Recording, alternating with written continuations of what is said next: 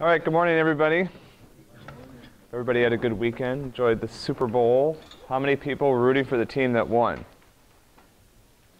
How many people were rooting for the team that didn't win? Okay, but how many people didn't care? All right. At least it was like a somewhat entertaining game. Okay, so today we're going to talk about CPU multiplexing. I'm going to try to give you guys a historical perspective for why we do this. So we'll talk about some old systems that did not multiplex the CPU, and then we'll start to talk about relationships between the CPU and other components that make CPU multiplexing important and potentially useful.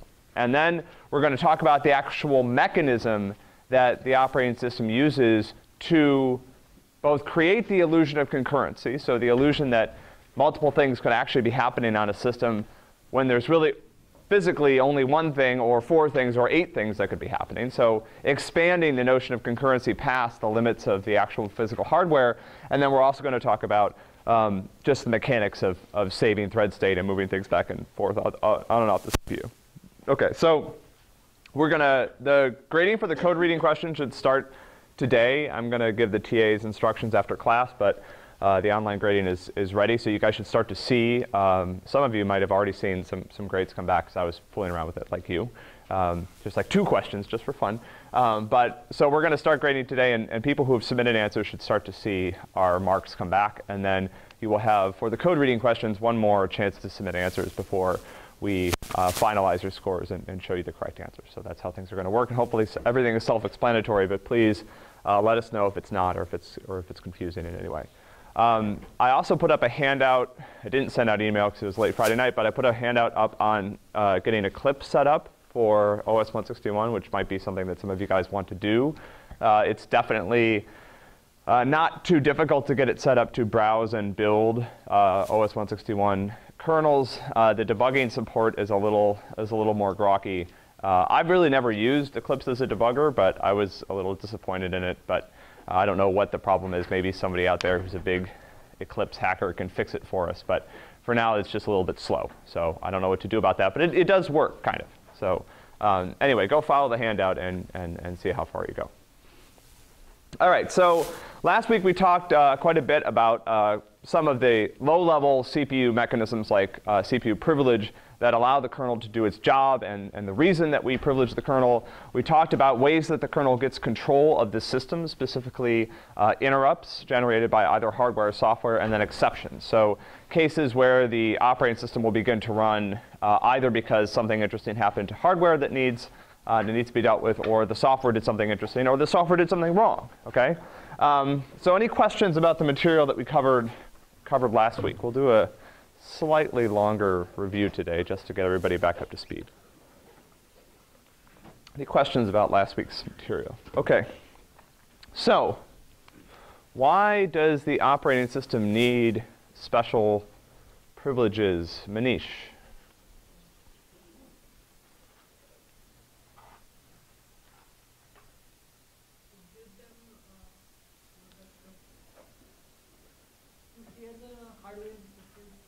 OK, we're getting close to a correct answer. Tam? To divide the resources, right? So the applications are trusting the operating system to divide the resources in an efficient way. And then once I've divided the resources, what else do I have to do? Yeah, look. Enforce those divisions, right? So, uh-oh. Sorry, that's my fault. Go away.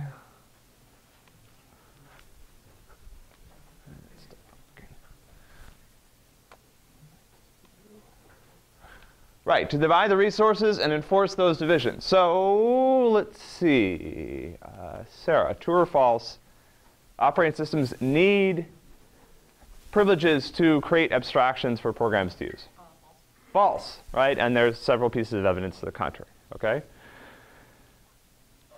So how does the processor start? What features of the processor exist to allow the kernel to gain these special privileges? Is it Masakazu? What is the processor? What feature does the processor provide that allows the kernel to do this?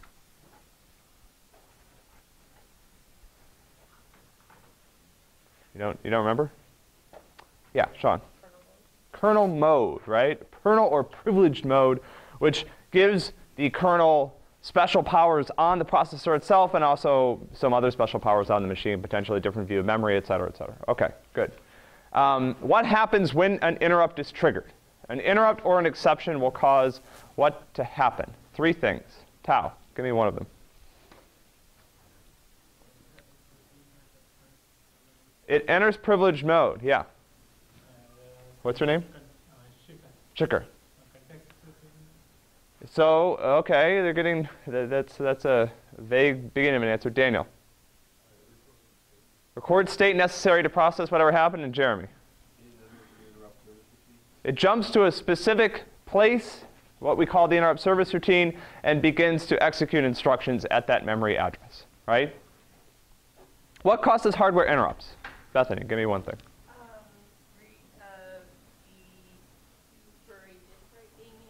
Yeah, like a disk write finished. What else? Something else. Andrew. Network packet arrived. Yeah.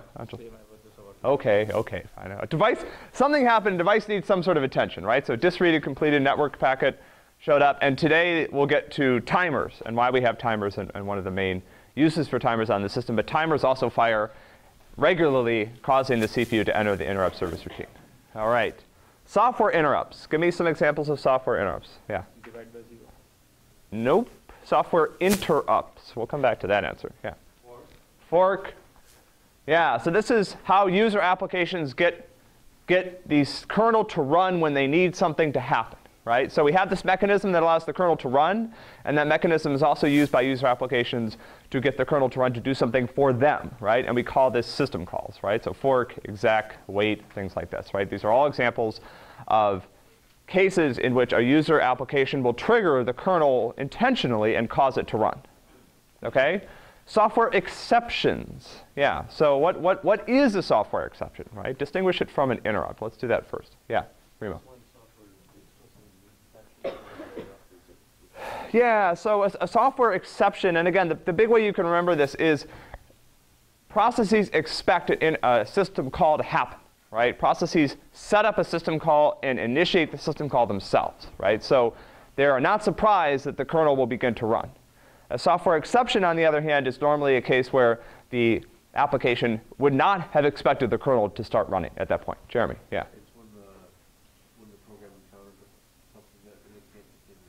Yeah, and essentially a good way of thinking about this is software exceptions or CPU exceptions happen when the CPU cannot continue to execute instructions without some sort of help, right? And what could cause something like this? Yeah. Divide by 0, right? So example of a software exception, divide by 0. I don't know what to do, right? I don't know what to return. There's no way to return a value for this, so I'm going to ask the kernel for help. Jeremy, something else.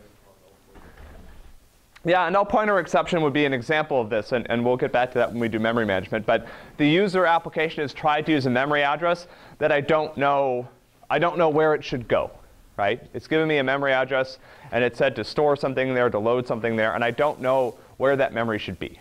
Right? Or another example is attempt to use an instruction that should only be able to be used in privileged mode. All right. Why would the operating system? We talked about masking interrupts, right? And you can see, and I think this week in recitation, you guys will walk through some of the interrupt handling code with Aditya, and you guys will see certain places where your OS 161 kernel manipulates the processor interrupt mask, right? But why would the operating system want to ignore certain interrupts in certain cases?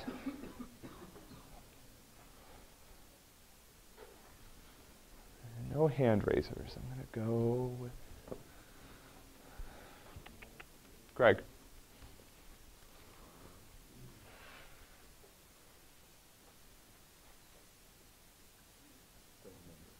Doesn't remember.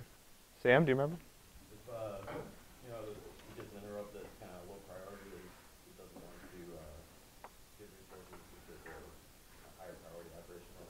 Sure. So the masking allows me to establish priorities between hardware devices, right? And actually today, when we get back to talking about concurrency and scheduling and the mechanisms behind scheduling, we could come back to this and we could talk about a specific example where while I'm handling a certain type of interrupt, I definitely do not want to handle another interrupt of that same type, it turns out in this particular case, right? So how does the operating system, so I've got these interrupt handlers, right? And the interrupt handlers are what run when something happens on the machine that needs to be dealt with by the kernel, right? But those interrupt handlers just live in memory, and so applications can overwrite them, right? And that would allow them to take control of the system and do things that they shouldn't be able to do. And how do I prevent that? Frank?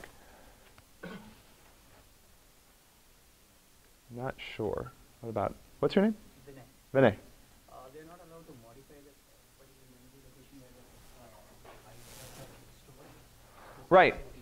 So I put, and this is something that the CPU also helps me with, right? But these are located in areas of memory that are protected from access by user applications, right? So the code that lives at this particular memory address is not code that a user application could modify.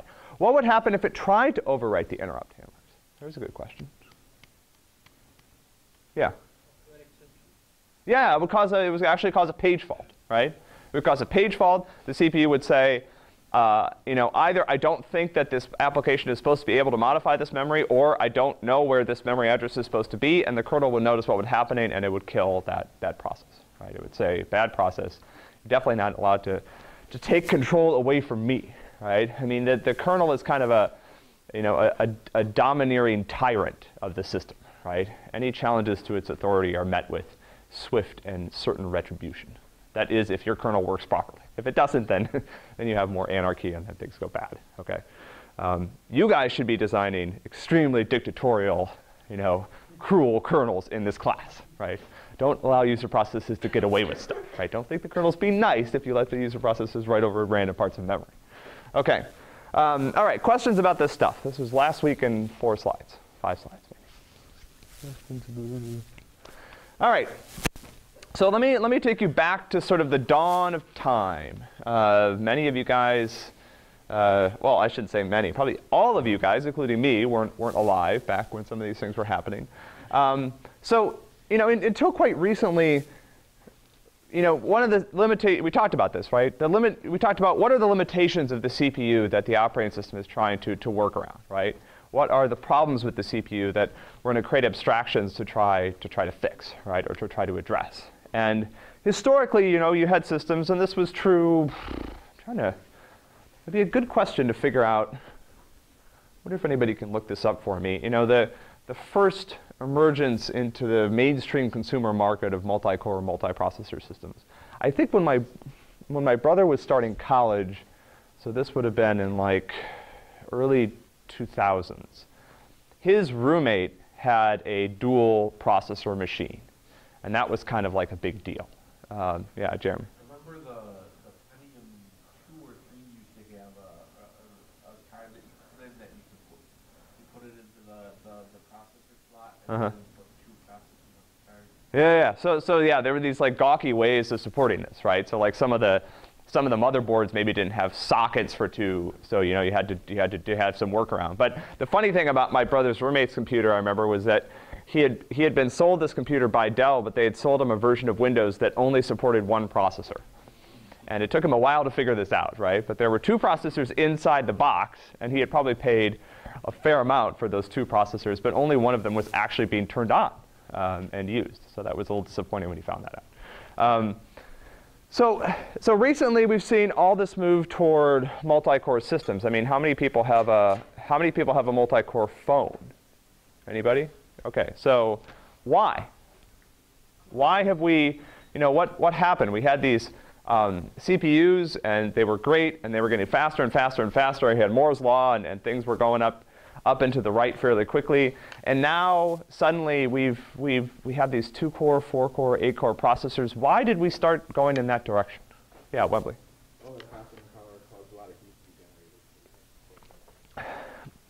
Well, yeah, it's a little more complicated than that. So there have been these thermal design problems, right? And partly these also emerged because of leakage current and some sort of transistor physics issues and things like this. But yeah, I mean, that's not a bad answer. So after years and years and years of going faster and faster and faster, I mean, how many people remember these old Pentium 4 processors, right? I mean, you know, they were up to like what, 3.5 gigs, like 4 gigs. I mean, they were going fast, right? Does anyone remember what the heat sinks for those things looked like? They were like a rocket launcher, you know? They were a foot tall, and those things got really, really, really, really hot. So to some degree, what we started to do is started to spread out, right? So we started to trade off temperature, right, and speed for area. So now we have, and it's an interesting, you know, design point, right? Because for a long time, concurrency was only an illusion that was provided by the CPU, right? And now it is actually a reality that started to be embodied by the architectures themselves, right? But again, even if you have a 4-core phone or an 8-core laptop or whatever, what is still true about the relationship between processes and cores? I've got more processes than, you know, I have more cores than I have tasks to be run, right?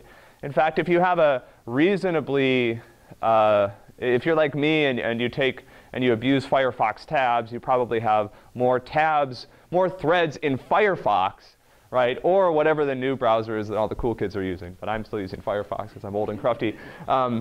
You have more cores in Firefox than you have tasks, more tasks in Firefox than you have cores on your system, right? So even if all your system did was run Firefox or Chrome or whatever, you would still need some illusion of concurrency provided by the operating system to do this, right? So one of the things we're going to keep coming back to throughout this semester as we work our way sort of through the hardware components of the system is looking at the relationship between the properties of these components, how that relationship has changed over time. And to some degree, those ratios between different things have driven a lot of operating system design, right? And a lot of architectural design as well, right? So if you had to use one word to compare the CPU to every other part of the system, what would it be? Way faster, right? It's not even in the right ballpark, right? So let's see. So it's way faster than memory, okay? So depending on which level of in the cache memory you're hitting, right? So now you have these architectures that have like 3 levels of either on-chip L1 cache or near-chip L2, L3 before you actually have to go all the way to main memory, right? But going out to main memory can stall the processor for how long? Anybody know?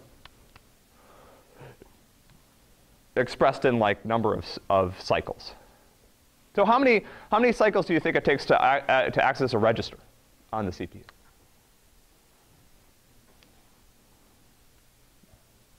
5? Anyone want to go lower? Like none, right? I mean, registers are usually immediate operands to things like adds and subtracts, right? So an add will be, you know, a 2-cycle instruction that'll take its operands from registers and put its result into another register, right? So registers are just like there, right? But then main memory, right? Anyone want to venture a guess? Cycles for main memory? Couple hundred cycles, right? Is not a bad rule of thumb. And it could be longer depending on where in the memory it is and whether or not it's cached somewhere or whatever. So when your processor executes a load or store, it will potentially have to wait hundreds of cycles for the result of that to be available, right? So it says load an address from main that turns out to be in main memory and put it into this register. And I might have to sit there for hundreds of instructions waiting for this to complete, right? So this is not a problem that's normally addressed by the operating system, right? This is, you know, how many people have taken some sort of computer architecture class? Okay, great. So you guys know about, you know, auto-order execution and multi-stage pipelining and all sorts of things, right? So this is typically something that is addressed by the CPU itself, right? So CPUs today have all these clever features that try to hide the latency associated with reads and writes from memory, right? And they do this in very clever ways, but this is not something that the operating system gets involved with, right? And to some degree, it's because it just happens on timescales that are too fast, right? So, you know, so what could you do here, right? Let's say you wanted to get the operating system involved. What could you do to try to solve this problem by having the operating system run? Anyone want to take a guess? So I have a thread running, and it's been running some sort of computation, and now it wants to write or read a result from memory, right? So it's going to do that, and then what could I do? Yeah. Yeah, I could switch in another thread, right? I could, switch out that thread, and I could start up something on the CPU, and then how long would I have taken to do that?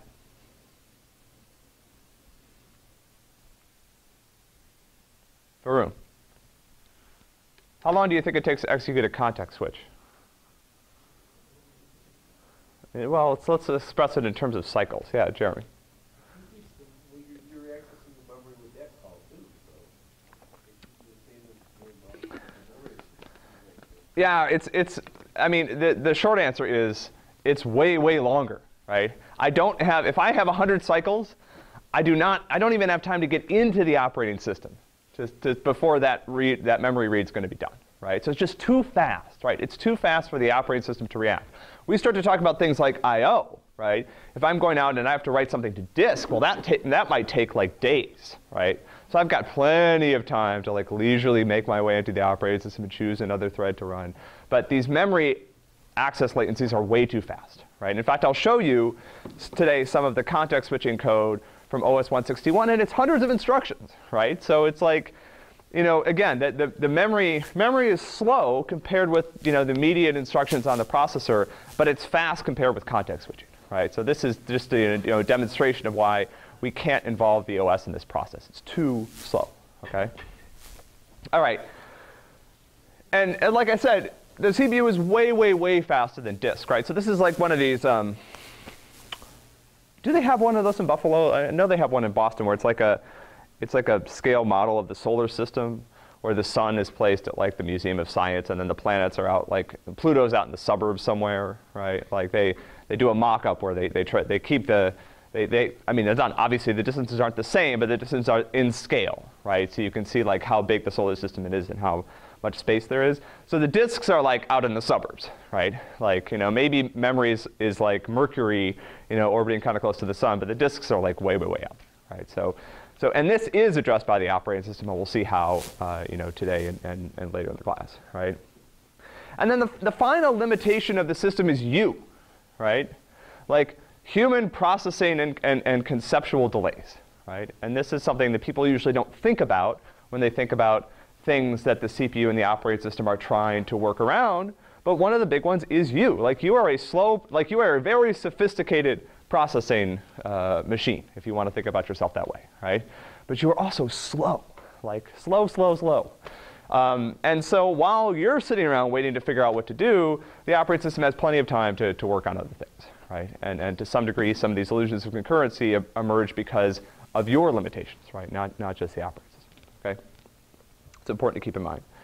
So when I was preparing these slides, I went up and looked, tried to find some I just was curious about this, human perceptual limitations. Like what are some ballpark figures for how delays in particular, delays that people will notice, right? And what I found out is that there's this rule of thumb, which is 15 milliseconds is a latency that once you start to get slower than that, people will start to notice, right? So if you think about 25, apparently in order for people to perceive video is smooth, it has to be at least 25 frames per second, right? So that's now a 40 millisecond delay between frames.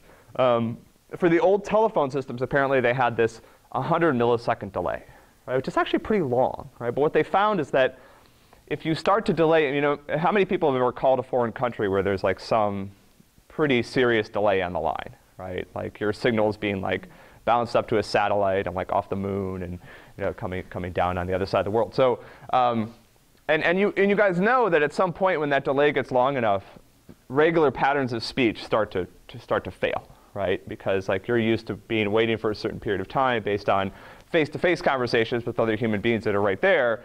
And then once it starts to get long enough, it starts to become difficult to have a fluid conversation, right? So let's express these delays, right, to a 1 gigahertz processor, right? 15 milliseconds is like 15 million clock cycles, right? And that's the shortest delay on this slide. So this gives you an idea of how slow you are, right, compared with your computer, right? I mean, your computer can potentially do like 15 million or, whatever, 7.5 million instructions it can run while it's waiting for you to notice that it hasn't done anything for a little while, right? Okay.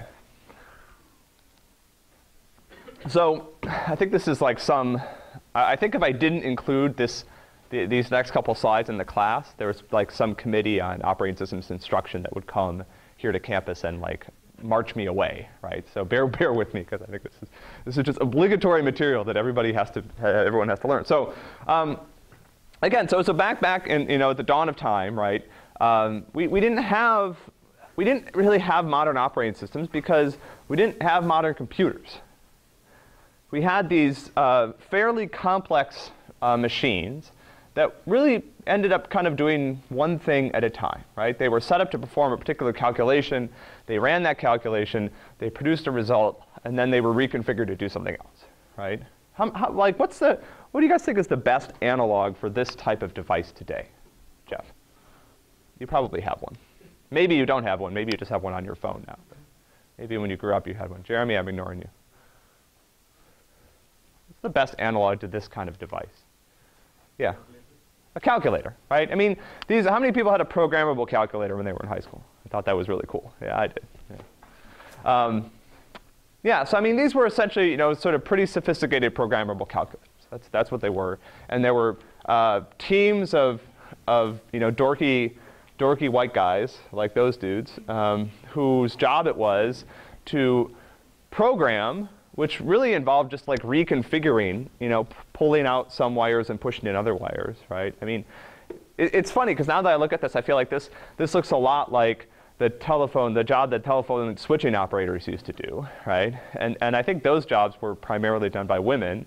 Apparently, this is a more sophisticated version of telephone switching, which can be done by men.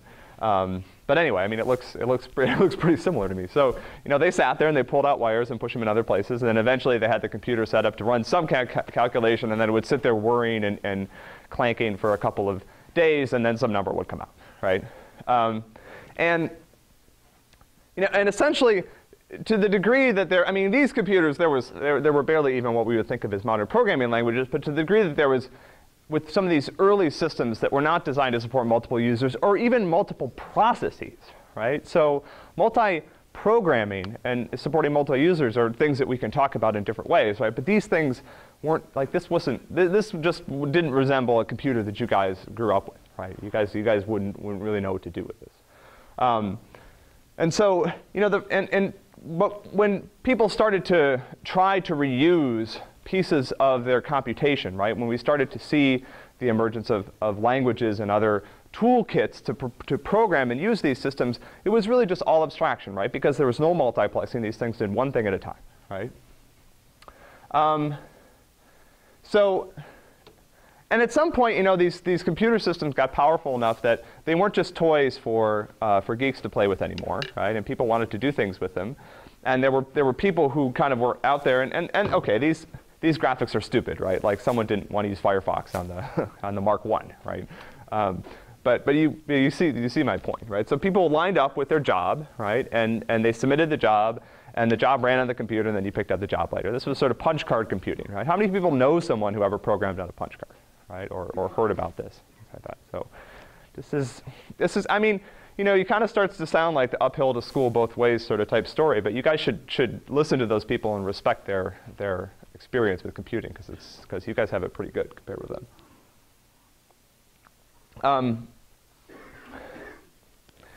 So what we had here was this idea of what's called batch scheduling, right? And we'll talk a little bit about batch scheduling in a few slides, I think, and we'll think about it as in relation to what we do now, right?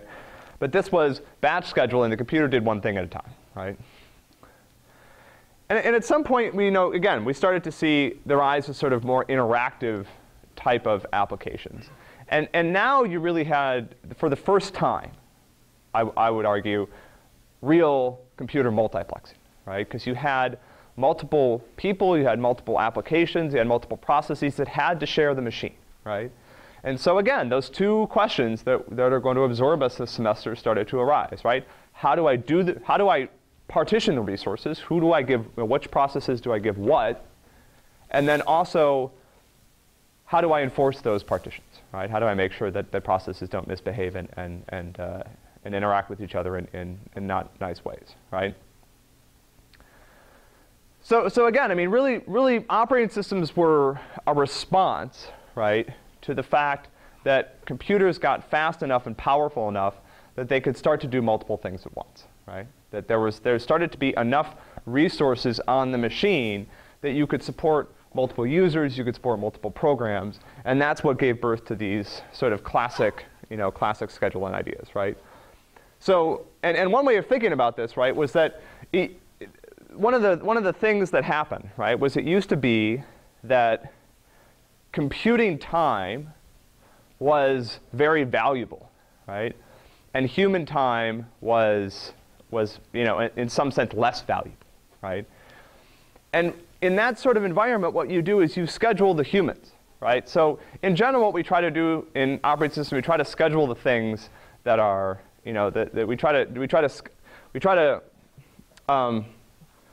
prioritize the things that are valuable, right? So if the computer is valuable, then you just have the humans form a line outside, right? You try to keep the computer going 24/7, right, by causing the humans to queue up and wait, right? And this is kind of how we did this with this batch scheduling idea, right? Well, people would come, there was no interactive use, you would submit your job, you'd pick it up later, right? And this is batch scheduling. And again, batch scheduling still has some nice features, right, that we will talk about when we get back to scheduling in a lecture or two. So, but then again, let's talk about, so, what is one of the problems with batch scheduling? So I have this idea of I'm going to devote all of the resources on the machine to a single job, right? And I'm going to run that job until it completes, right?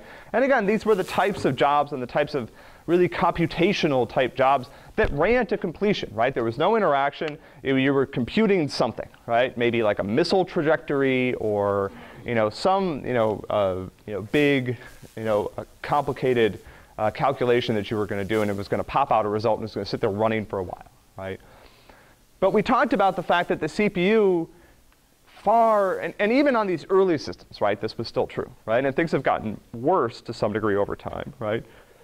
But the CPU is still the fastest component of the system, right? So what's the problem with this sort of approach, right? So I take one job, I run it on the machine until it completes, right? I have whatever resources I have on the machine, I'm just going to let that job go until it's done. Gino. Right, at any given point, it doesn't need all the resources, right?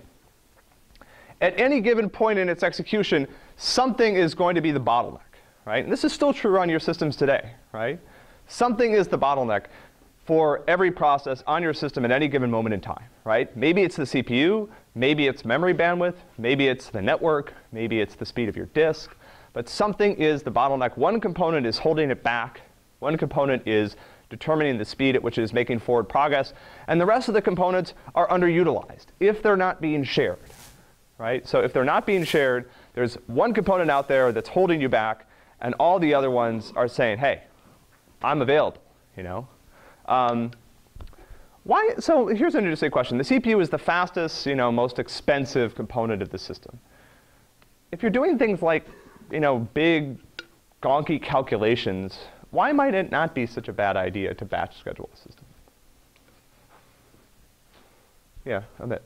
CPU will take a lot of time to compute the answer. User cannot wait till that answer comes.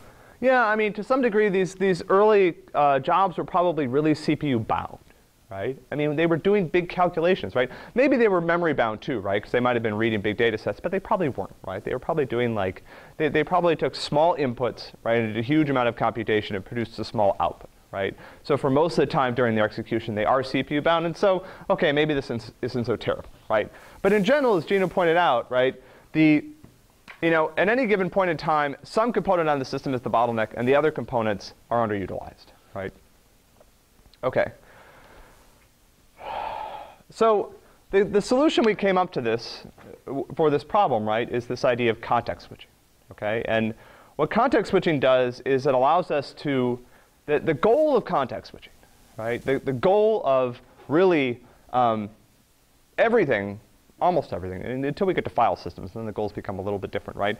But the goal of the CPU and memory abstractions and multiplexing techniques we're going to talk about for the next few months is to take a single set of resources and partition them in a way that makes the sum of all these parts look way, way, way bigger than what's actually there, right? So it's this kind of clever magic trick. And if we can pull it off, we can make one computer look like 18 computers or 52 computers, right? Every process looks like it has its own computer that is as fast and as powerful as the underlying machine, but in reality, all the processes are sharing the same machine, right? So again, it's this kind of, this pretty intense sort of magic trick, you can think of it that way. We're trying to divide the resources so efficiently and so cleverly that applications don't even notice that they're sharing the machine, right? That's the overall goal. And one of the main ways that we do that, or reasons that we do that, is these slow devices, right? We talked about memory, and memory isn't really our problem, right? But slow devices, frequently disks for long periods of time, disks have just not gotten very fast, right? I mean, I wish I had this up on a slide, but if you look at the spread between disk latencies and CPU latencies, it's been fierce, right? I mean, CPUs have been going off up to the right, Moore's law. Now we're spreading out a little bit on multiple cores, but we're still doing a really good job of making that component faster and faster and faster. Disks aren't getting that much faster, right? They've gotten a little bit faster. Flash, solid-state disks have helped, but they're still the CPU has still outstripped them and continues to do so at a much, much greater rate. And we'll come back to this when we talk about file systems, because that explains the parts of file system design. Yeah, Remo.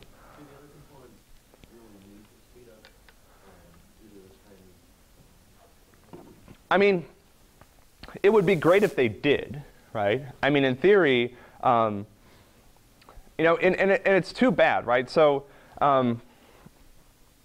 yeah, I mean, if everything, what typically tends to happen, right, I would argue, is that you can do a very good job of system design for a specific set of relationships between components, right? So early systems had a certain ratio that was established between the CPU and main memory, right, or between the CPU and the disk.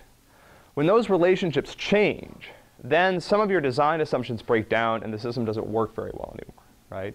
So over time, as those relationships have changed, even if we came up with some technology, and it's possible, right? People are working on, there's research going into essentially memory-like chips that save state, right? So solid, I can't remember what it's called, right? But it would essentially mean that your system would never have a disk again, right? Because it would have memory that was as fast as memory, but that was able to save its state like a disk, right?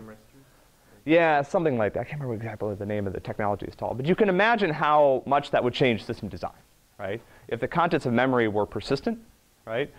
I mean, it's really actually kind of fun to think about all the changes that would bring about, right? But what happened over time, again, is even if those things changed, so even if tomorrow we came out with a technology like that, we would have to revisit the architecture of the way we build systems, right? Because all these relationships have changed, and some of the things we do now to hide these latencies we wouldn't need to do anymore, right? And then there'd be new opportunities as well that would emerge. Jeremy, did you have a question or comment? Yeah. So it's like the idea is the non-volatile RAM, right? But RAM is a memory that is as fast as RAM, but doesn't lose state like RAM does when it's powered off. So a lot of the goals of these early systems was trying to keep the processor active, right? Hide latencies by these slow devices and try to keep the processor busy, right? And that makes some degree of sense, right? Because the processor is really the component on the system where something is happening, right? Like if you think about it, the processor is the part of the system that changes things, right? The processor is involved with, well, there's certain things that can bypass the processor if you have, clever architectural tricks. But a lot of what happens on the system goes through the processor in some way, right? And so if the processor is busy, the assumption is the system is well utilized, right? And that's not a perfect assumption, but it's not a bad one either, right? So, okay, I don't know where I was trying to go with this. Let's just keep going.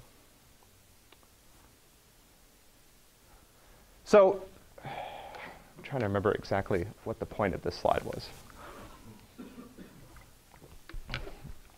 All right, I think you get the point. The point is that we have multiple tasks on the system now, and those tasks can be distributed either between multiple users or between on a single user, right? I think I just did the slide because I wanted to have multiple icons of the business-looking woman standing there. She's very, okay, so again, now I have this idea that what I really want is this, right? So this is the illusion I'm trying to take place. Let's say I have 2 users on the system, right? And this is what this user is doing, and this is what this user is doing over time. But in reality, this is a single core system, right? And so there's only one thing that's going on at any point in time.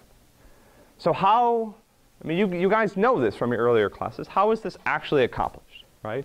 How do I get the system to look like this, despite the fact that the reality is that there is only one thing that is happening at any given point in time? Yeah, Frank.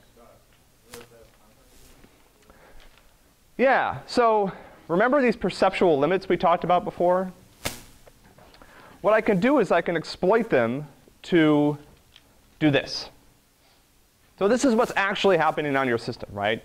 If you're using multiple applications, or let's say a better example here is usually like something long running in the background, like you're playing an MP3 or something, or you're listening to music and you're also browsing on Firefox. What is the system actually doing? It's rapidly switching between tasks so fast, right, and so well that you don't notice, right? Because again, I mean, you're limited in your perceptual abilities, and so if the processor sneaks away from running Firefox for a couple million cycles in order to write some audio data to the buffer so that your song will continue to play smoothly, you don't notice that, right? It's too fast for you, right? So this, if you zoom out far enough, starts to blur into looking like both things are happening at the same time.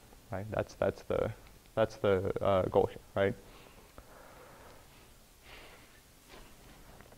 So in order to let's just go through this before we get done today. So in order to perform a context switch, right? So a context switch here means that I'm going to stop Firefox. Firefox is running, right? Firefox is going about its business.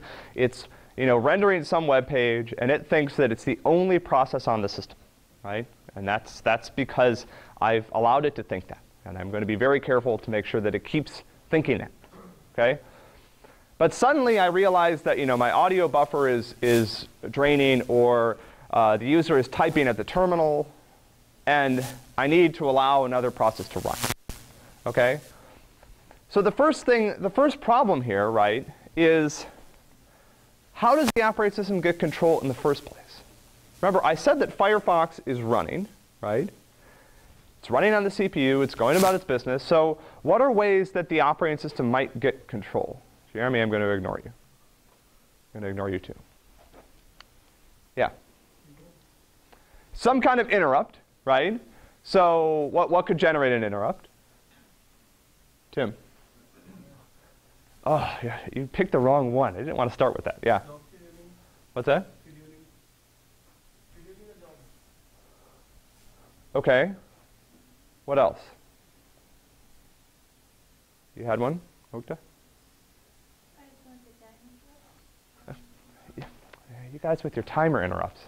Okay, fine. So, but there are other things that could cause, even if, let's say, pretend I didn't have a timer. Okay, what else could happen that would cause the operating system to take control? Yeah, Manish. Well, okay, so a trap is what would cause this, but what would cause the trap, right? What's something other than a timer that could happen that would be associated with Firefox that might cause me to?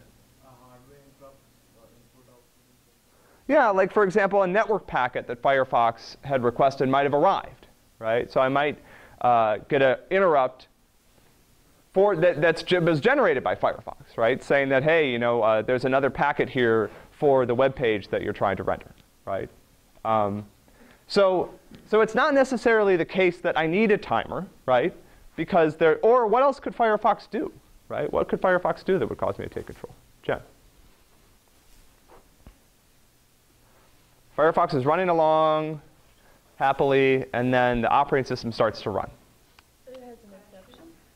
Okay, it could have an exception, in which case this might not keep going, right? So it might have done something and it would crash, right? But let's say I wanted to keep running, right? Simon. Sorry, no doubt. Doesn't know. What could it? Yeah, AJ. Maybe open a new tab or request for. Yeah, which would generate what eventually? What kind of interrupt? A system call, right?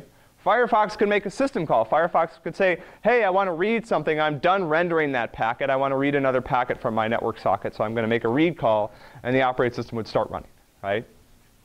But let's say that none of those things happen, right? Let's say that Firefox is like computing digits of pi or something, right? And it doesn't read anything from disk. It doesn't need the operating system's help. It's just doing something that's completely CPU bound.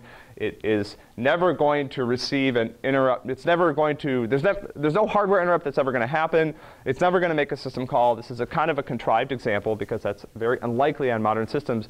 But what would happen then? I don't have a timer. Let's pretend I don't have a timer. So I know, everyone knows the answer to this question. So if I didn't have a timer, and Firefox never made a system call, and there was never anything that happened with hardware ever again, right? What would happen? Spencer. Firefox would just go, yeah, you guys are teaming. You guys team up on. You need to learn your last names. OK, Firefox would run forever, right? Or until Firefox, on certain systems, Firefox might be designed to periodically say, hey, you can run now. You know? So there are systems that were built to do what's called cooperative multitasking, where Firefox might actually have to give up control of the CPU voluntarily, right? But let's say I don't want that to happen. I'm the dictatorial operating system. I don't want Firefox to run together forever. So what do I need to do to take control? I need to set up some kind, right? So this was what we just talked about, right? It's possible that none of these things will happen. I need some kind of way to ensure that the operating system will always be able to run in a bounded amount of time, right? And the way I do this is very simple. I set up a timer, and those timer interrupts give the operating system a chance to run. And yes, in general, every time the timer on your system fires, the operating system will run. Every time. Sometimes it won't do much. Sometimes it'll just trap into the kernel. The kernel will look around, say, I don't need to do anything, and just let the interrupt complete, and let the process that was running continue to run, right? But every time the timer fires, and it fires a lot, right? You have this overhead of having to enter the kernel, save some state, look around, figure out what's happening, and then allow things to proceed. Humbly, yeah. Context switch generally happen in those like time interrupts? Yeah, no, well, exactly, right? So this is the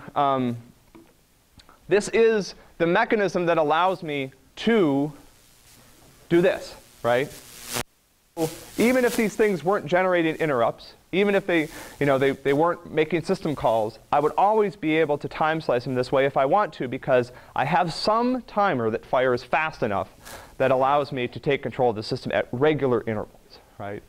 So frequently on many systems, the timer is one of the highest priority interrupts, right? It can be masked in certain cases, but it usually isn't, and it's always firing, right? So it is always going to make sure that the kernel will have the chance to run, right?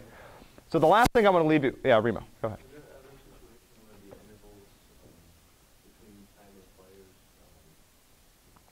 is there a situation where the intervals too small? Too small. Context switch? Yeah. So okay. Well, okay. This is a good question. So let me do this, and then we'll come back to that, right? So this is kind of what I just want to leave you with today, and then on Wednesday we'll talk about how we do context switches. So, but this is an important thing to keep in mind as a programmer, and it's a particularly important thing to keep in mind during this class and any other time that you're using these types of systems, because this creates a huge number of headaches for you guys, right, as programmers, and it's something that you guys. But this is the real big thing to keep in mind.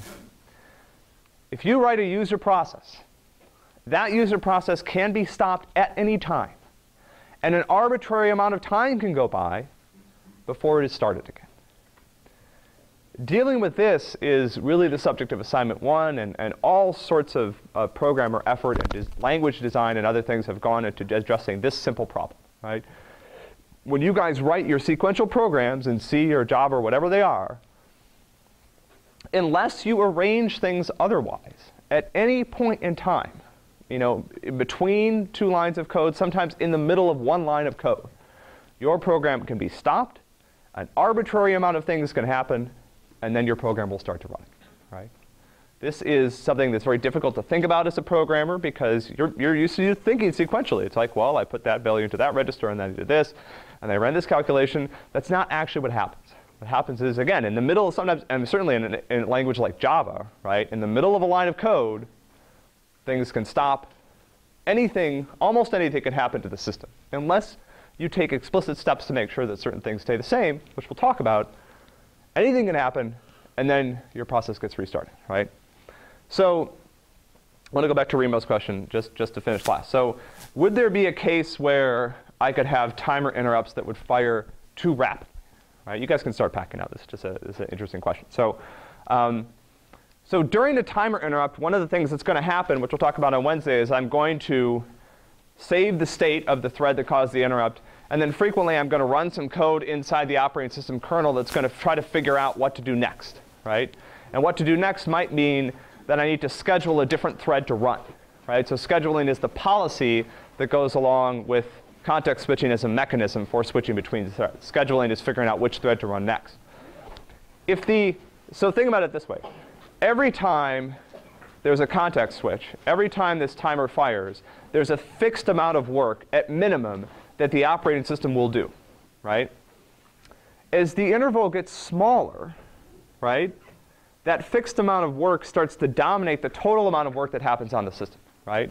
So if I schedule if I schedule twice as often, then the amount of time I spend in the context switch code doubles, right?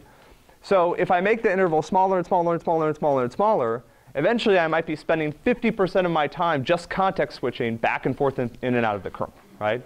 And that would be kind of dumb, because the whole point of the system is not to run context switch code, right? The point of the system is to do the stuff in between when the kernel gets to choose threads, right? So there is a balance here. If I make the interval too short, then I basically am spending all my time scheduling and context switching. I don't do any useful work. What happens if I make it too long? What happens if I make let's say I made the context switch interval like 1 second. Yeah, now I'm way past my human perceptual limit of 100 milliseconds, right? So if my terminal's running and Firefox is sitting there trying to paint, right, then a second goes by and all of a sudden, boom. You know, that would actually kind of be fun to see what your system would feel like that way. It'd be like, dum, dum, dum. You know, you'd notice like the clock would go forward like very jerkily, you know, like it would be weird, right? So you have to be fast enough that you can get below those human perceptual limits, but you have to be slow enough that you don't overwhelm the system with context switching. So that's the balance. All right, I'll see you guys on Wednesday. Jeremy, yeah. Is the interval that the timer runs at, is that hardwired in?